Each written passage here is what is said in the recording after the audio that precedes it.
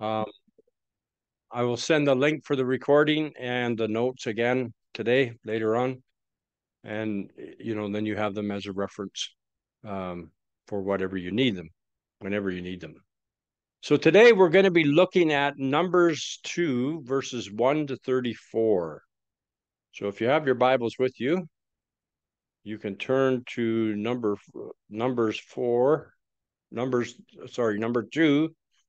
2, chapter 2, verses 1 to 34.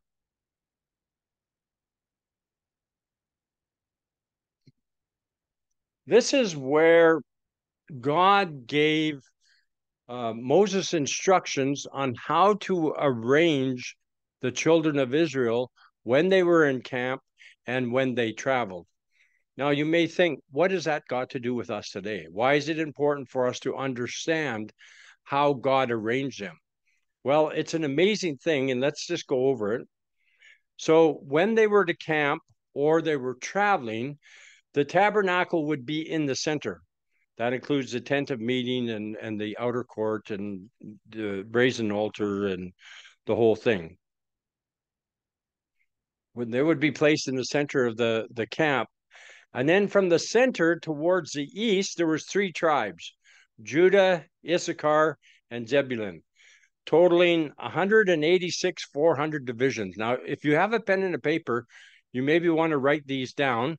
Maybe I'll even put them in the notes. To the east, there were 186,400 divisions. Okay. So then the next one, from the center to the south,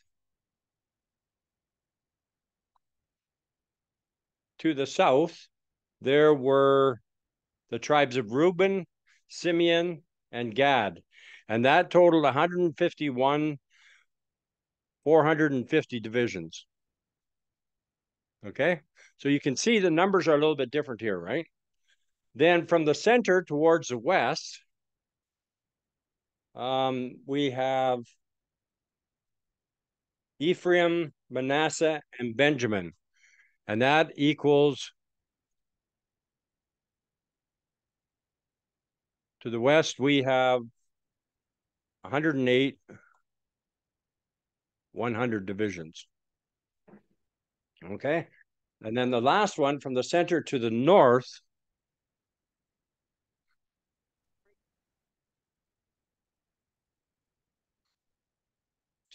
we have Dan, Asher, and Naphtali. And their divisions equals 157,600. Oh, I did that wrong. It's not Borth, it's north on the section. So if you look at the numbers here, you can see to the south and to the north, the numbers are just about equal.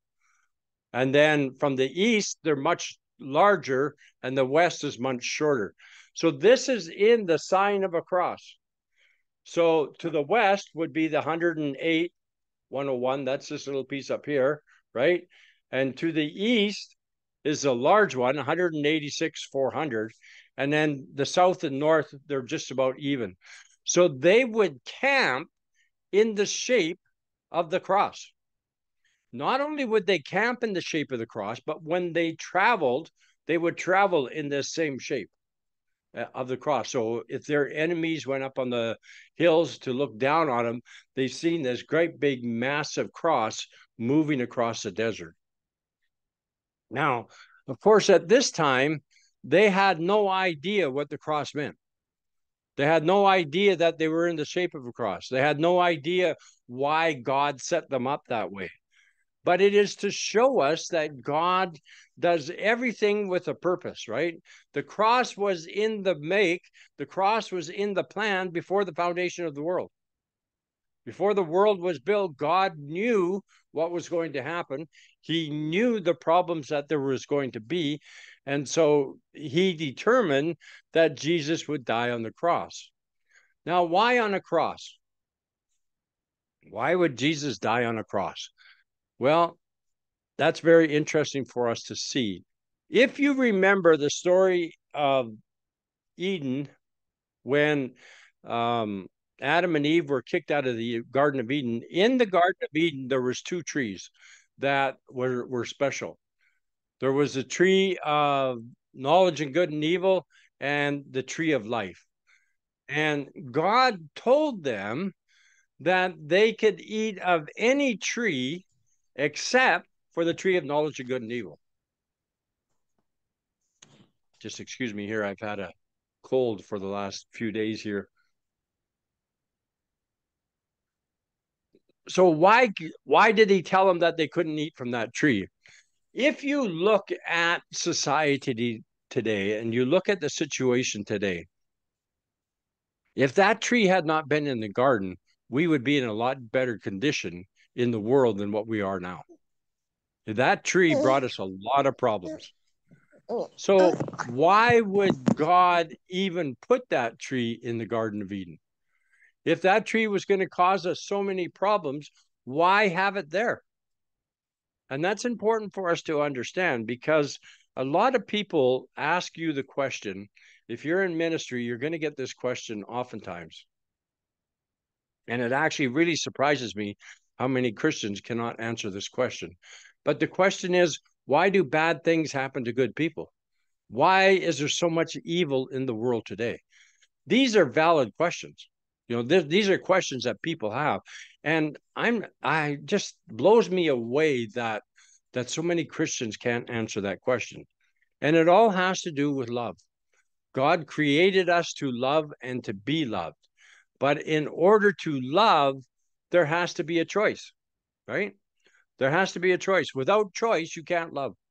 If you say to your wife or your husband or your girlfriend or boyfriend, whatever, if you say, you have to love me, I think we're all men here, so hopefully nobody has a boyfriend. You have to love me, then they're not going to love you, right? If I tell my wife she has no choice, she has to love me, she's not going to love me. She might do what I tell her to do. She might, comply with what I'm saying, but there's not going to be any love there whatsoever, right? Because love has to be a choice. And so God always gives us freedom of choice.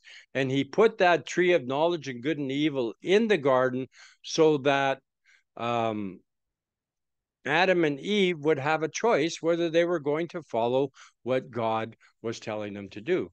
With that tree, they had the choice, and we know what happened. They made the wrong choice. So God knew that they were going to make that wrong choice. He knew what was going to happen. He knew the law was going to come. He knew the children of Israel were going to be in bondage. He knew they were going to come out and go through the wilderness. And so he was preparing us for the fact that the cross was going to be a very significant thing in our life. Now, that tree of knowledge, or that tree of life, every tree has fruit on it, and we know that it is a fruit that we enjoy from the tree. Had Adam and Eve eaten from the tree of life after they ate from the tree of the knowledge of good and evil, then they would have been in a terrible situation. And that's why God sent them out of the Garden of Eden. He did not send them out of the Garden of Eden as a punishment, but to stop them from partaking of the tree of life, because had they partaken of that tree of life in their fallen state, they would have lived forever, but with sickness, with pain, with all these other things. And so they were sent out of that garden, and there was two cherubims placed with flaming swords, stopping anybody from coming into that garden. When we go to Jesus on the cross, when Jesus died on the cross, excuse me,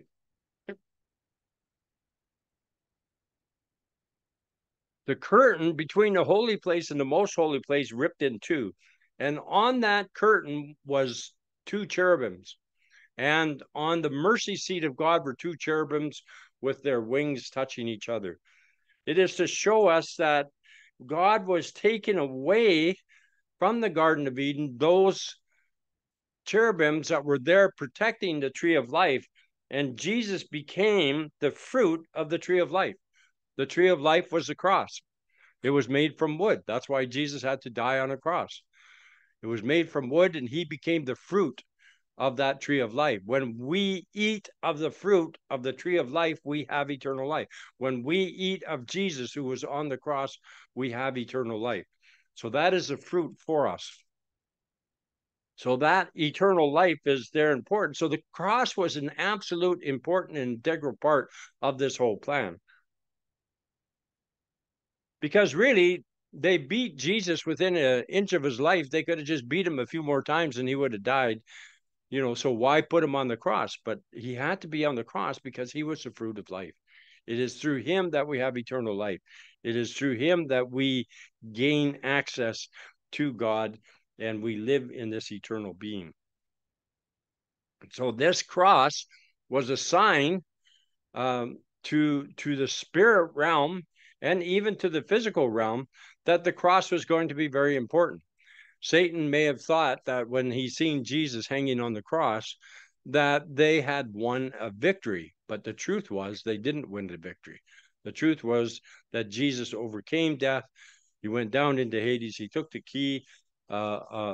keys away from the authority, away from Satan, and gave it back to man where it was intended to be. Satan today is somebody that makes a lot of noise, tells a lot of lies, but really has no power because all his authority has been taken away from him and has been given back to us.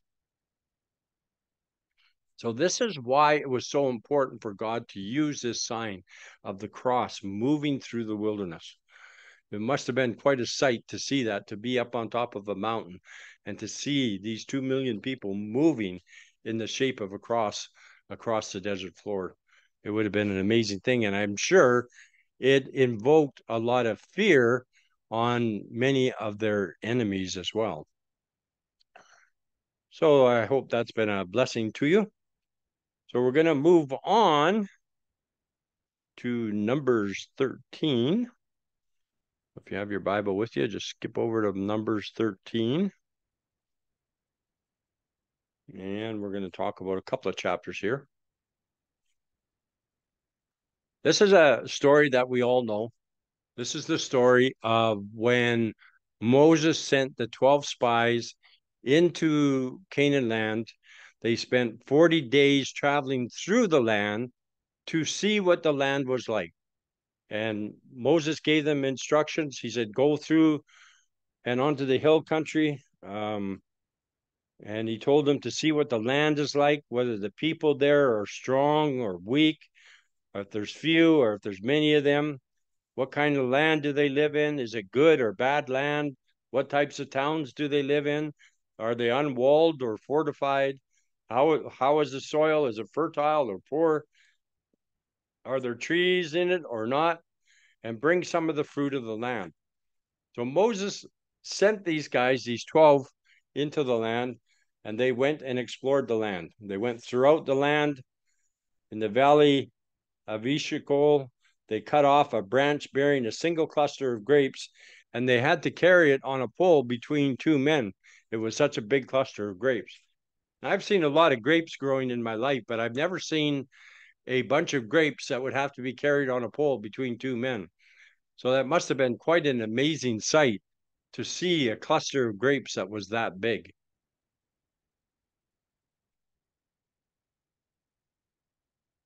Amen. So they went in to the land. They were exploring the land. They showed them the fruit. They brought some pomegranates and figs and this cluster of grapes. And they said the land is flowing with milk and honey. But they said the people there are mighty. The cities are fortified and large. We even saw giants there, the descendants of Anak. And the Amalekites live in the Negev, and the Hittites and Jebusites and Amorites live in the hill country, and the Canaanites near the sea and along the Jordan. And Caleb said to the people, you know what? Yes, there are a lot of people there. Yes, there are giants there. But remember what God has done for us.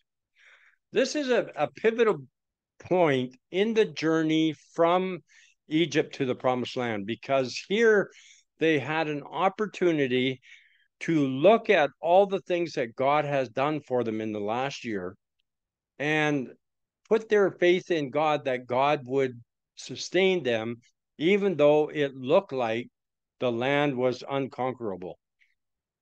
Had they put their faith in God, they would have been able to head into the promised land right there and then, and they would have had victory. However, we know that they doubted. This is an important thing for us to understand as children of God. Without faith, and it tells us in Hebrews chapter 11, verse 6, without faith it is impossible to please God. For we must believe that he is, and that he is the rewarder of those who diligently seek him. Without faith, it's impossible to please God. Everything in the kingdom of God is accessed through faith. It's accessed through faith. It's not accessed by your works. It's not accessed by praying just right. It's not accessed by doing the right sacrifices. Everything is accessed by faith. And so if we are not going to walk by faith, then we are walking by sight. And even though it seems like we should be able to see more walking by sight than by faith, the truth is we do not see more when we are walking by sight rather than by faith. And so God gave them an opportunity here for them to step out in faith, to believe that they could conquer even these giants and all the people in the land because God was with them. Remember what they've gone through. I mean, they were taken out of Egypt after they had been enslaved there for many generations. He miraculously brought them out. He brought them to the Red Sea. He separated the Red Sea. They passed on dry ground. All the Egyptians were killed when they tried to come after them. He provided water for them whenever they needed it. He provided protection for them whenever they needed it. He gave them food every morning and food every night. And so God was looking after them. Excuse me.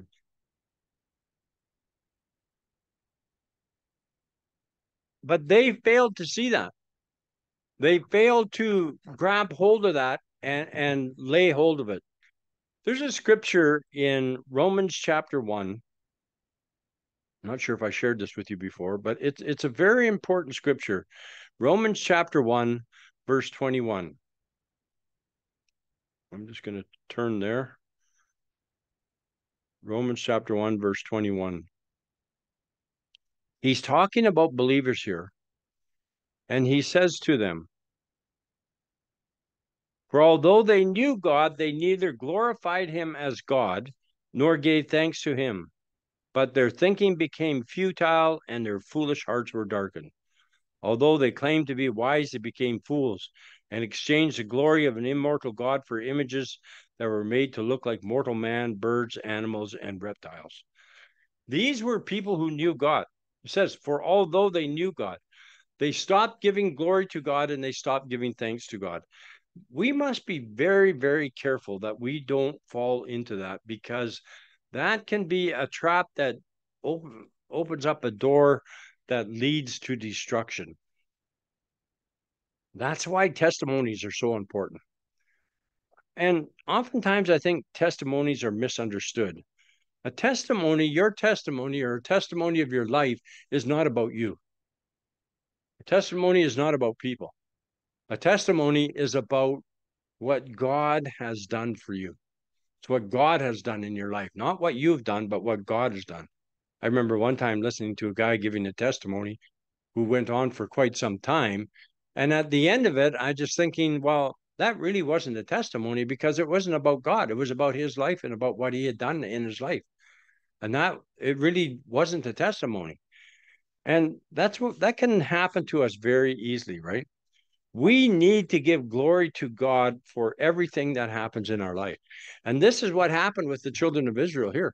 They were not giving glory to God for the things he'd done for them. They did not give glory to God from the Passover, when the death angel went over the land and killed all the firstborn of Egypt. They didn't give glory to God when they got to the Red Sea and he opened up the Red Sea for them. They didn't give glory to God when they got to the spring and the spring had bitter water and Moses threw a piece of wood in and it healed the water and they were all able to drink. They didn't give glory to God when they started picking manna up every morning and collected quail every night. They didn't give thanks to God for these things. They didn't give glory to God for these things. So it's very important for us to have a time in our congregations and with our ministries where people are able to give testimony to what God has done. And if God does a miracle and you're involved with it or whatever, you should spend the first 20 minutes or so giving glory to God before you start phoning all your friends and telling them about it. The glory belongs to God. The recognition belongs to God. Doesn't belong to us, it belongs to Him. And so it's important for us to see that and to see that, that we give this glory to God. Now, the children of Israel here, they didn't do this because they had not formed a practice of doing that. Then they were slipping away in this opportunity that they had to walk by faith. They had this opportunity where God has put a situation in front of them where they could have walked by faith, but they failed, right? They failed. And this can happen to us so easily when we're not giving recognition to God. In our church, we have a time every Sunday morning for people to give testimonies. And, one or two or few people get up and give testimonies all the time. Other people don't. But what we do is we listen to what God has done and we give a great clap offering to God for what He has done. We're recognizing, we're giving glory to Him for what He has done. That way, when we come to a situation like this, we can say, well, we know what God has done. We know what God has done in our lives. We know what God has done in other people's lives. So why would this be any different? And that's what Caleb said, right? Caleb silenced the people and he said, we should go up and take possession of the land, for we can certainly do it. Caleb had faith. And this is what our walk in the wilderness is all about. Our walk from Egypt to the promised land is learning to walk by faith. And we're going to see as we go through next time, in our next session, how much the descendants of the original people that came out of Egypt, how they learned to have faith in God and to trust God. But this is important for our life, that we need to come to a point where we can put our faith and our trust absolutely in God. Because without being able to put our faith and our trust in God, we can never reach the destiny that He has for us. We can never enter the promised land that He has for us. Now, as I said before, the promised land is not heaven. We're not talking about salvation here. We're talking about what God has designed you to do on this earth, how He has designed you to increase the kingdom of God here on this earth. And we're going to talk about that in our next session. But it's important for us to walk in relationship with God and allow our faith to grow in Him with the experiences that we have with Him by being in the Word of God and by allowing Him to speak to us. So the people that were with Caleb and Joshua that had gone up, he says, we can't attack those people. They're stronger than we are. They spread out amongst the people and started spreading a bad report, saying, the people are too big and the land devours those who are living in it. They did not have faith. They were not walking in faith. Amen. They were not walking in faith. They were walking by sight. They were looking with their eyes what they could see, and all they could see was the number of people and the size of the people and the fortified cities. And they said, how can we do this? There's no way we can do this. Doesn't matter what Caleb and what Joshua said. There's no possible way that we can do this. So we have to be careful that we don't get caught into that rut. The longer it takes for you to establish your faith in God so that you walk with Him with complete trust is how long it's going to take you before you enter into the promised land or enter into the destiny that He has for you. I think I've mentioned this before, but with the children of Israel, the ones that left Egypt, 2 million, they had a purpose. God had a purpose for them. He had a destiny for them. Their destiny was in the promised land. But out of that 2 million, only 2 reached the promised land because the others refused to put their faith in God. They refused to set their faith in God. And that can be a very big stumbling block for us. And it's imperative that we walk with faith. It's imperative that we put our trust in God, because without that, we get stuck in this place. Here, the children of Israel, most of them got stuck in this place. They didn't maybe stay at Mount Sinai, but they spent 40 years in the wilderness until they all died off. Why did they spend 40 years in the wilderness? Because they didn't trust God. They didn't put faith in him. They didn't develop their intimate relationship with God. And this is what this journey is about. It's about us developing an intimacy with God, a relationship with him, that we can put our complete trust in him. That we know that whatever happens, he's got our back. Whatever situation we go through, it may be the worst situation and very, very difficult, but we know he's right there with us. And if we can't even seem to walk through the situation we're going through, he'll pick us up and carry us. But we have to come to that point where we trust him absolutely. Because without an absolute trust, it's not possible for us to do that, right?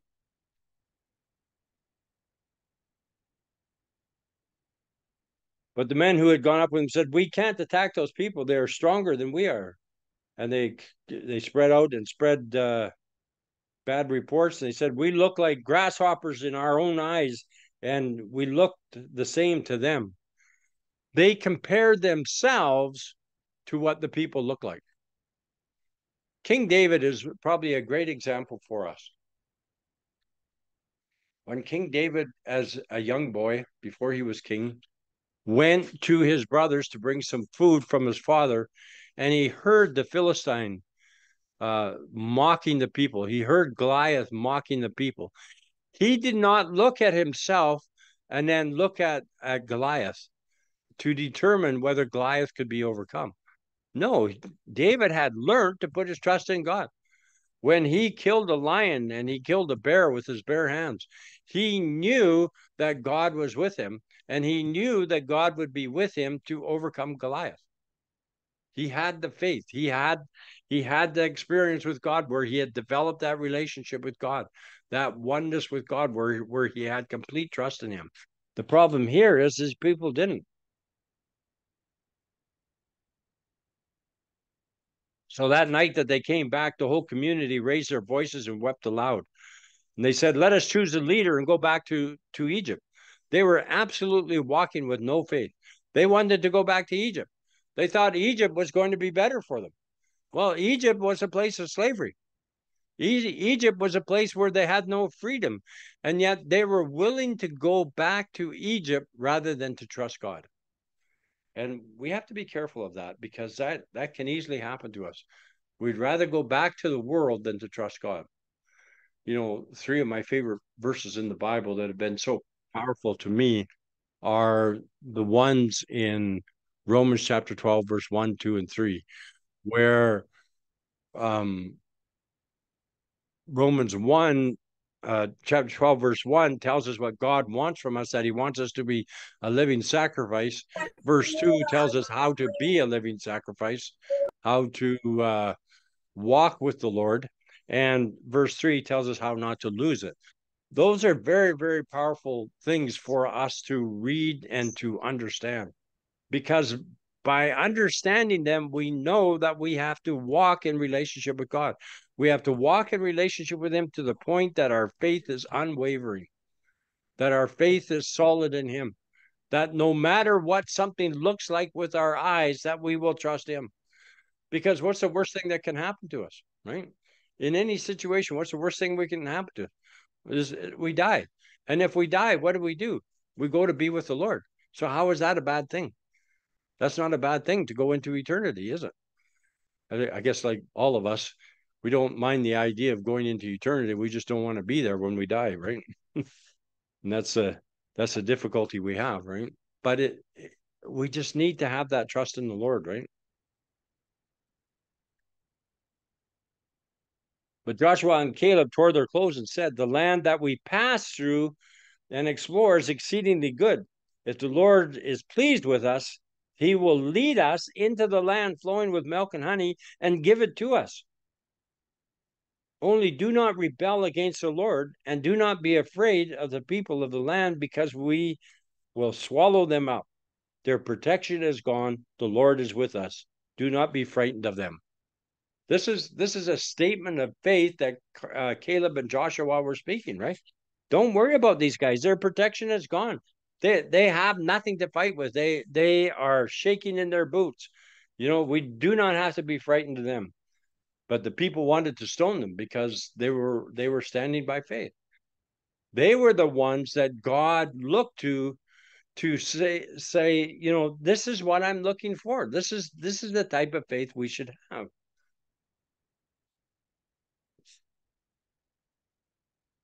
But all the rest of the people, they wouldn't do it. They refused to, right? Because of the many years of slavery they had been in, their idea of God had been tainted, and they had a hard time overcoming that time of bondage and allowing them to build relationship with God. And so they all ended up dying in the wilderness, all except Caleb and Joshua. And it was their children and grandchildren that inherited the land. Their children and grandchildren who had seen God from a young age, had seen God doing all these things, and they put their complete trust into what God was doing. The Lord said to Moses, how long these people refuse to believe in me, despite all the miraculous signs I have performed among them. I will strike them down and raise a greater nation through you. Moses said, the Egyptians will hear about it, and the people of this land have already heard what you have done for these people. The Lord said, all those under 21 and older who left Egypt will die in the wilderness, except Joshua and Caleb. And that's what they did, right? They would spend 1 year in the wilderness for each day they explored the land. None of the adults would see the promised land. So they spent 40 years in the wilderness. Why? Because of a lack of faith. If we struggle in putting faith in God, if we struggle in putting our whole trust in the Lord, then we are going to be stuck in the wilderness until that comes about. And unfortunately, many people die in the wilderness. I heard a lot of people say, well, it was the old man that was dying, the old self that was dying. And yeah, that's part of it. But there's more to it than just that, right? It's about us desiring to walk in intimacy with God. It's about us working on that intimacy with God.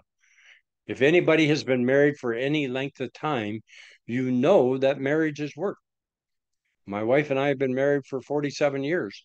I think last year when we were married about 46, she got talking with somebody on an airplane one time, and um, something about marriage came up. So she said, my husband and I have been married for 46 years. And the person looked at her and said, man, that's a lot of work. And it is. Marriage is work. But that's the value that comes out of the work that you put into a relationship, is the closeness that you have afterwards. It's the same thing with God. If you value your relationship with him and your closeness with him, then there becomes a trust and a faith built into him that you can abide in peace, right? I said, Jesus came to give us peace. How do we get the peace? By abiding in the Father, by being there, knowing that whatever happens, he will look after it. Whatever the situation is, he's got something. Doesn't matter how big it is. It doesn't matter what the situation is. There's always something there that he can do for that, right? Your children will be sheep herders here for 40 years, suffering from the unfaithfulness until the last of your bodies lies in the desert. Why are they suffering? Because of unfaithfulness. Because their parents were unfaithful to God. They were not walking by faith. They were walking by sight. They weren't walking in the faith that God has called them to walk in. We we are in a place where we have a greater advantage than the children of Israel who were going through the desert. We have their stories. We have the stories of what happens afterwards. We have the prophetic words. We have the written word. We know what Jesus did for us. We know that he went to the cross and he rose again. We have the Holy Spirit in us. We are the dwelling place of God. And yet, it is still amazing how many people still falter at believing in God, that still falter in knowing and having faith in everything that God is going to do. In Romans chapter 8, he says that he works all things for good for those who are called and loved, who are loved and called according to his purposes. All things. He works all things for good. Doesn't matter how bad it seems. He works it through good. We can put our trust in that. We can put our faith in that. We can choose to do that, but we have to choose. And until we come to a point of choosing, God is going to allow situations to come in our life over and over and over again until we learn the lesson to put our trust in him. Amen. Until we learn to put our trust in him.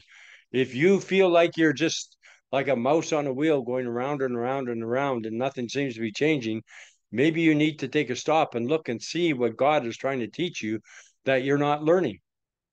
Maybe you're not willing to put your faith and trust in him completely. But that's what is necessary in order for him to fulfill the destiny that he has for your life. Because it's not about you. I know people get shocked when you say that, because you go into a lot of countries, especially the Western world, and all you hear is I, me. And it's not about us. It's about Jesus. It's not about what we do. It's about what he's done. It's not about what we can do, what God can do for us. It's about what we can do for him. It's about giving of ourselves. It's not about taking. Amen.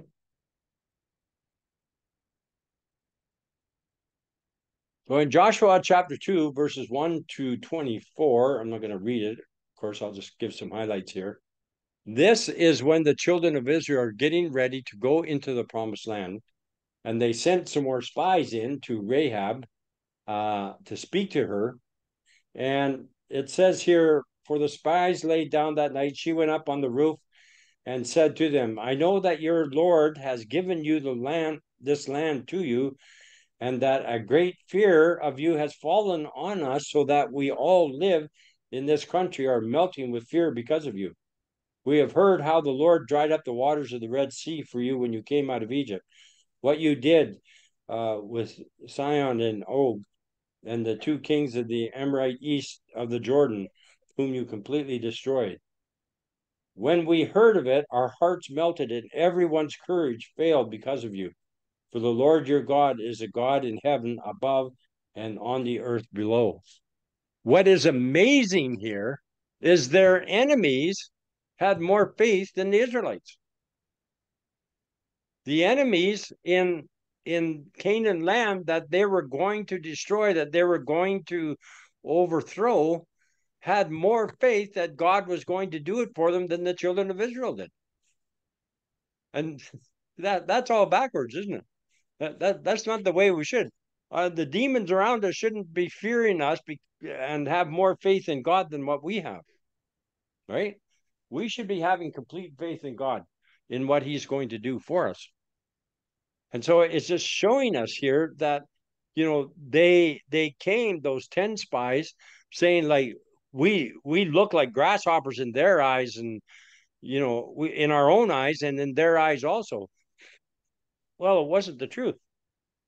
They didn't look like grasshoppers in the other people's eyes, because the other people's eyes were shaking in fear, because they knew the God that was with them. They knew the God was going to overthrow everything that was necessary. They were shaking in their boots. And yet what the Israelites seen is they looked at themselves, they compared themselves to the situation in front of them, and they had fear. As soon as you compare yourself and you're not comparing with God, then you get into trouble. Amen. You get into trouble. If you don't look through God's eyes, and you're only looking through your own eyes, then you're looking with your own sight, only the physical things. You're not seeing the spiritual things. Because it's only through faith that we can see the spiritual. It's only through faith that we can see what God wants to do. These people, they weren't even God-fearing people. They were the wicked people, the evil people of the land that God wanted to destroy, that he wanted to take out of the land. And they knew they were in trouble.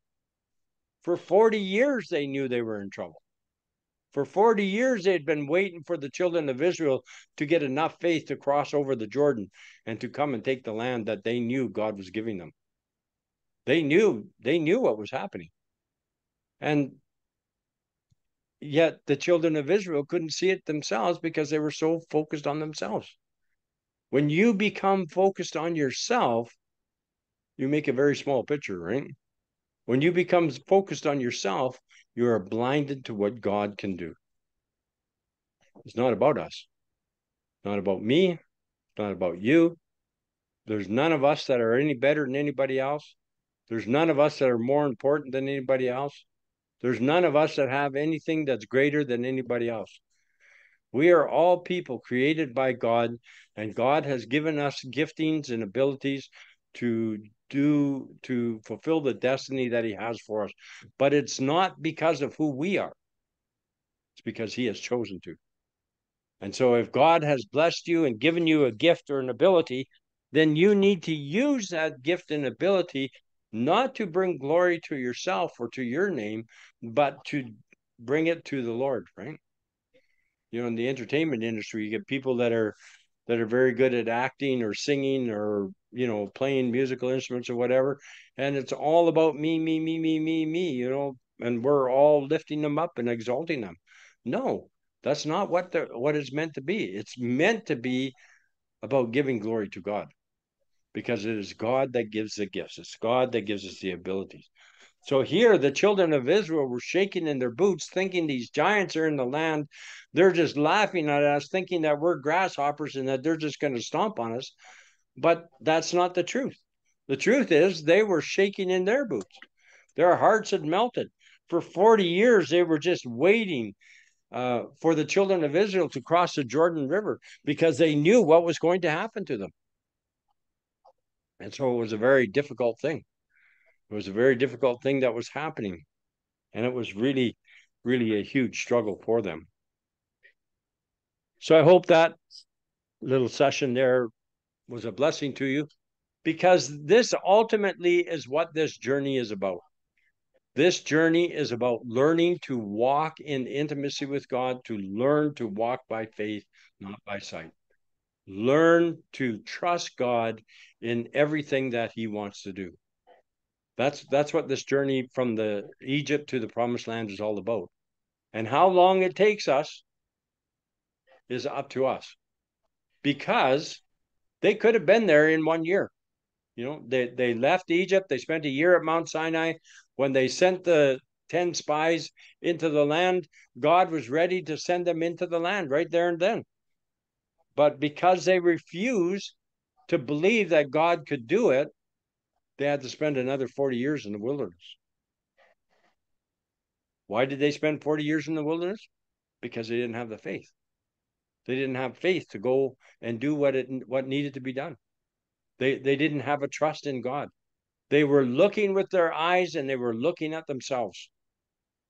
And in order to walk by faith, in order to walk in maturity, we got to stop looking at ourselves and look at God. Because looking at ourselves just gets us into trouble, right? It is amazing to me how many people in the world are self-centered. I mean, the way this world's going and the way kids are raised nowadays, it's getting worse and worse and worse. There's so much self-centeredness and so much greed around that is just amazing, right? How can we fulfill the journey that God is calling us to when we're so focused on ourselves? We can't. We have to deny ourselves. We have to put ourselves down and put Jesus at the top. Amen. So I hope that. I don't. Somebody saying something? Amen. So we got another section we're going to do here today. See how our time goes here. Amen. And this comes from Numbers 21. So if you want to turn to Numbers 21.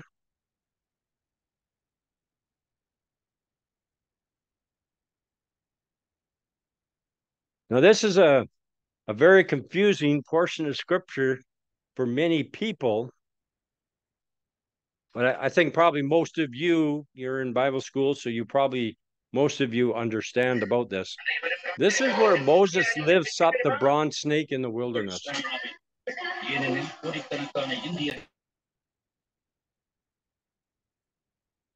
This is where God tells Moses to lift up the snake in the wilderness.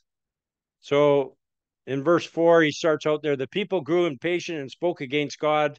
Why have you brought us out of Egypt to die in the desert? There's no bread, there's no water. We detest this miserable food. There was no thankfulness for what God had done. They had no thankfulness in their heart. Even though they seen all the things that happened, even though God told them that they would spend 40 years in the wilderness and they would all die off, they still did not change their heart, right? And the Lord sent venomous snakes among them, and they bit the people, and many died. So that's kind of a bad thing that's happening there. Some of the people came to Moses and said, we have sinned when we spoke against the Lord and you. Pray that the Lord will take the snakes away from us. And Moses prayed for the people. So they repented quickly when they were suffering because of what they'd said and what they'd done. And Moses prayed for the people. The Lord told Moses to make a snake and put it on a pole. Anyone who is bitten can look at it and live. And Moses made a snake of bronze and put it on a pole. And anyone who was bitten looked at the bronze snake and lived. Why would God use a snake to heal these people? We know what a snake represents, right? A snake represents evil, or a snake represents everything that's bad. I don't think there's anybody that really likes snakes. We live here in Africa in the middle of a village, and we have snakes fairly often in our compound. The kids all come running whenever they see a snake so dad can go dispose of it so nobody gets bit or anything. But snakes aren't a good thing, right? And they represent evil. So why would God use a snake to heal the people? It seems counterproductive, right? It just seems off, seems backwards. Excuse me. But this is what he did. If we go to John chapter 3, verse 14 to 16, Jesus said that he must be lifted up as Moses lifted the snake in the wilderness. Just as Moses lifted the snake in the desert, the Son of Man must be lifted, that everyone who believes in him may have eternal life. For God so loved the world that he gave his one and only Son, that whoever believes in him shall not perish but have eternal life. So here, Jesus is even comparing himself to the snake that Moses raised up in the wilderness. That just as Moses raised a snake in the wilderness, the Son of Man must also be raised up. So we know that God doesn't put anything in by accident, right? Everything has a purpose. So why is he comparing Jesus to a snake? Why does Jesus even himself say that unless I'm lifted like Moses lifted the snake in the wilderness, no one can be saved? Which doesn't really make any sense, right? Because the symbolism of a snake is evil. The symbolism of a snake is corruption. It's sin. It's everything that's bad, right? We have the prophecy in Genesis where God said to the serpent, the child will you will bruise the heel of the child, but he will crush your head. So he's talking about the Satan being crushed, right? But what's with this snake thing, right? In order to understand this, we have to understand what Jesus did on the cross. We have to understand that Jesus took all our infirmities, all our sin on himself. He became sin. He became everything that sin represented. That's what the snake did, right? The snake represented everything evil. The snake represented everything bad. So that's why the act of Moses lifting that bronze snake in the wilderness was a prophetic act of what was going to happen at the cross. The sin, the very thing that represents sin, was going to be lifted up and was going to bring salvation to all who gazed upon it. As the children of Israel looked at this bronze snake after they were bitten, they were healed. And so it's the same thing for us. Jesus becomes that snake. Jesus becomes the sin because he takes all of our sin upon himself. Not that he is sin. He has no sin himself whatsoever. Yet he was willing to take all of our sin from the Garden of Eden right to the end of the age. He was willing to take all of our sin upon himself and take it to the cross. And when we gaze upon Jesus, when we look at him upon the cross, I know we can't physically see him there because we weren't there at the time, but in the spirit realm, by faith, we can see him there suffering for us. He became sin. He lifted sin up. He took sin to the cross for us and paid the price for us so that we could be free. And when we gaze upon him, we receive a healing. When we gaze upon him, we have salvation. When we gaze upon him, we are set free. Just like Moses did with the children of Israel, with the snake on the stick. He became that snake. So it's not that evil is something that we worship or we look upon. It's that Jesus, who is perfect, became sin for us that we might be set free. He paid a price that we could be free. We've mentioned before, under the old law, there were 613 laws, and out of that 613 laws, 36 of those laws, if you broke those laws, were punishable by death. Peter tells us that if you are guilty of breaking one law, you're guilty of all the law. So that means we're all guilty of death. We're all guilty of not living. Yet Jesus became sin for us so that we could overcome death. He became that sacrifice on the cross. He became the sacrifice for us that we could have eternal life. Just like the children of Israel looked upon the snake in the wilderness and they were healed. We look upon Jesus and we have eternal life. He heals us body, soul, and spirit, and we have eternal life. And that's quite amazing for us when we look at that, when we see what he has done for us. Amen. I have a feeling some of you have some comments or questions on that. So just open it up if anybody has a comment or a question.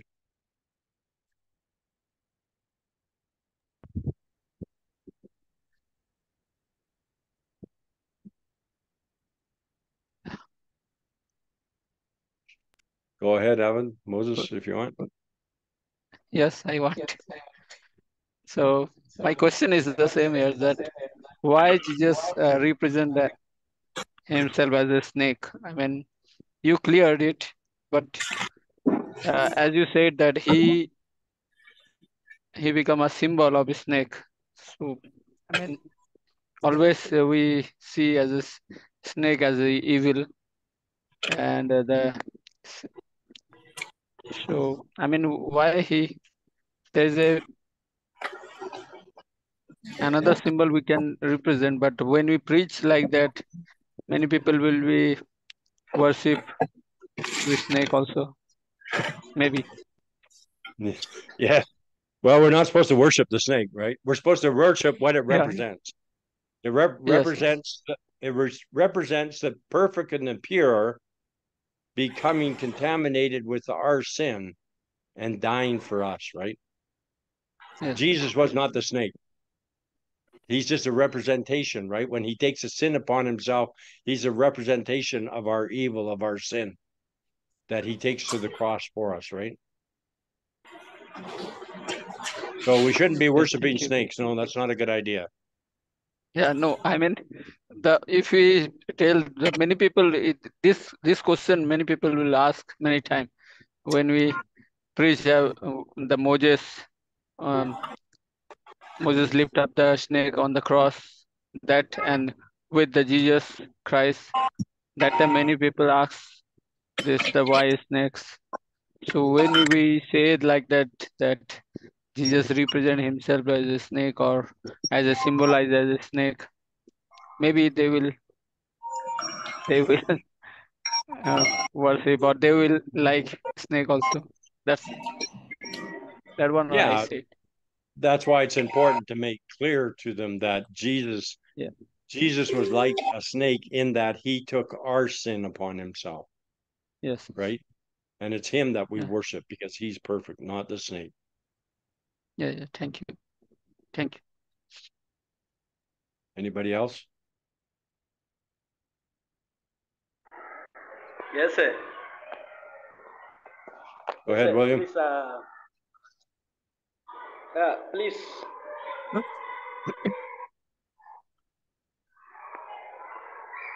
I wish to ask. I wish to ask about the various tribes of Israel. I don't know if there's a prophetic significance as to why some of the tribes were organized in the north, some in the south, and some in the west and east. I don't know if there is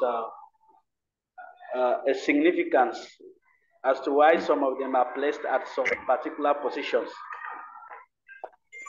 Yeah, I'm not sure if it just has to do with numbers or probably there is some significance in there. I haven't studied that part out. I mean, you can go on this stuff for many years and just go through everything. I mean, obviously the numbers would have to be right in order for it to look like a cross, right? So, yeah, that's all I can say. I haven't studied anything out with the tribes as to why they would be grouped together in those specific groupings.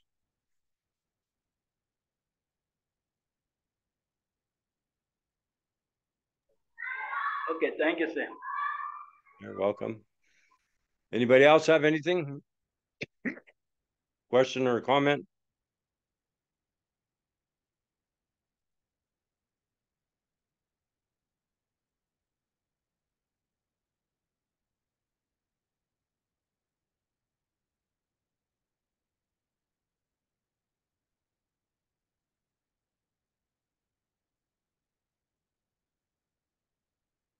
Okay, as in last time, I will be sending the link to the video and the notes. And Davey will send them up to you. So I hope you all are looking forward to that. We have one more session next week, and we're going to bring this to a conclusion. We're going to talk quite a bit about what our destiny is, because I've been referencing this destiny throughout these messages, but I haven't really talked about what it is, and that was on purpose because we needed to get there before we could understand what it was about. So next time we're going to bring everything to a conclusion, and we'll talk about our destiny and what our destiny is.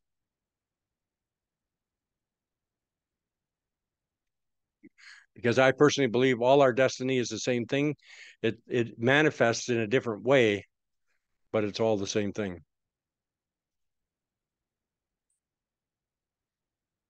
So any other questions or comments?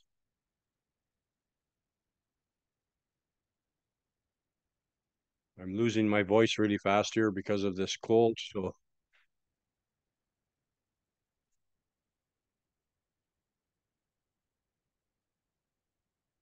Berlamar, do you have a question? You put your mic on a few No, no, times. no, sir. Okay.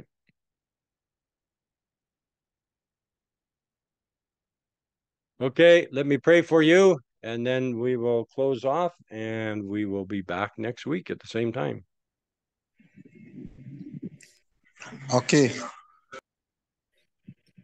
But Father, we just thank you for this time we spent together. Father, we've covered so much ground here today. Father, we thank you for the shape of the cross that the people were moving in.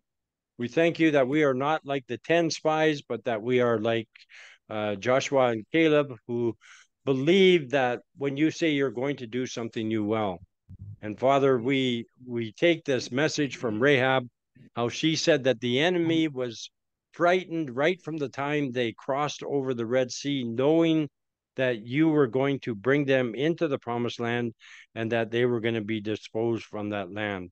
Well, Father, give us courage, give us boldness to know that we can overcome anything when you are with us.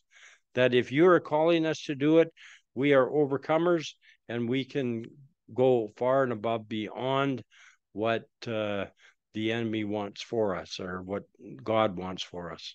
What not what God wants for us, but what our plan is. And Father, we thank you for this representation of the snake in the wilderness. What a powerful message it is for us that Jesus becomes evil for us. He becomes sin. He takes all the sin upon him, and he takes a punishment for our sins. And for that, we are truly thankful. Lord, just bless each one that's here today, Lord. Just bless them and keep them. Father, we thank you for each one. In Jesus' name, amen. Okay, my brother, I hand it over to you. Thank you so much, brother, for the class.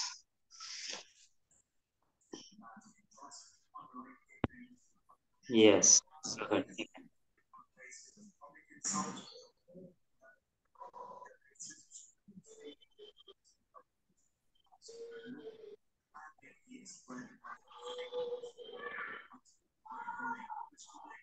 Anything you want to say? No, I'm good. Okay, okay. Thank you so much for the class. I hope anyone want to say, or just will close. Thank you so much, sir, for our classes. Thank you. Most welcome. Thank you. Okay, we'll see you next week. See you. See you too. See you next week.